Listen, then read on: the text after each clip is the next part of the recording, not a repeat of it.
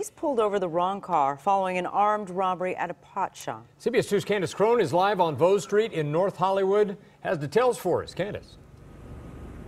Yeah, and the search is still on for the people who robbed NoHo's finest pot dispensary. Now, even though surveillance cameras attached to the building there did not stop the robbers. Now, this happened around 8 o'clock last night. Employees say 4 people stormed in, possibly with machine guns, and took cash. Well, at some point, the suspect attacked a security guard and shots were fired, but fortunately, nobody was hurt. Witnesses say the robbers took off in a white Toyota Prius. Well, somehow there was a mix-up and officers were told to look for a silver Mercedes. A family driving a silver Mercedes just happened to be in the area. Well, officers stopped their car and ordered the woman driving to get out face down on the ground, and they handcuffed her. Well, a man and a young boy were also forced out of the car. They were all eventually released, but clearly shaken up.